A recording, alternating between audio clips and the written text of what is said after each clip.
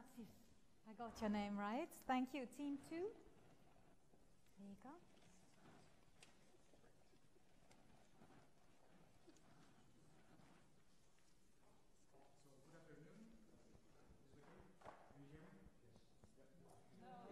No?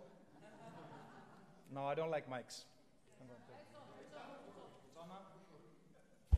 All right. So good afternoon. I'm here to talk on behalf of the research institutes. You see our slogan here for today is Unity in Diversity. So the institutes would like to reiterate that we're very happy with the current level of diversity and flexibility that we enjoy. At the same time, we are looking forward to continue having an environment which is adequate in order to allow us to continue working as the connecting dots of the university. So I represent here all these research institutes. It's very difficult actually to talk with one voice for all of them, but I hope to represent them adequately. All right, the other side. So what instigates the admiration for research institutes at Tilburg University? We believe first is continuity, right? We talk here about a 4, maybe potentially 8-year strategy program, but research institutes have been around for more than 10, maybe even 15 years. Another element that we have been taking very, very seriously since the beginning as research institutes has been benchmarking. And this is important also for the university, right? If we want to know what we want to become and do this properly, then we should also see whom are we competing with, right? What we exactly want to achieve. And then for institutes has been really important to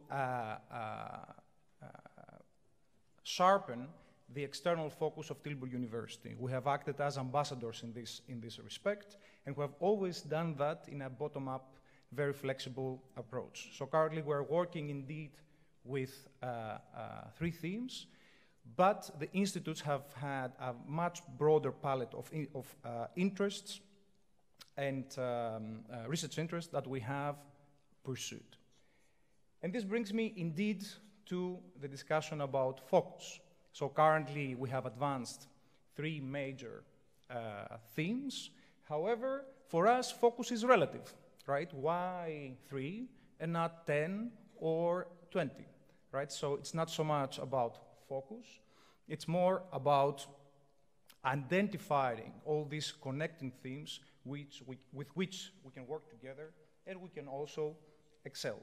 What we should also, of course, try to do properly and properly monitor is whether there is scope for clustering, right? Clustering institutes. Of course, many times we are asking, the institutes, why the university should invest in institutes. But we should also, we could also ask the opposite question, why institutes should remain in Tilburg, right? Currently, we are, many of us, most of us, I would say, we are globally renowned, right? And this activity could be moved elsewhere. Why staying here, right? This is an important question, I think, to ask, taking into account the current level of maturity at the institute level. Obviously, we are staying here because there are proper incentives for research, because we are rewarded wherever our outreach efforts are fruitful. We stay here because we are supported when we launch any education initiatives. We also stay here because there is a stimulating environment for working together. There is the lunch seminar in Den Bosch. There is cooperation between TILEC and TILT. There is also the NetLab. Right, so there are initiatives that are supported by the central level, and this should be the case also for the future. The university could also use the institute much more actively when it comes to building international networks. We believe that actually there is scope for much more work. The university also could streamline sustainable investment in the institutes. And also, discuss with them more accurately how to ensure that we work properly at the interstices between institutes and schools.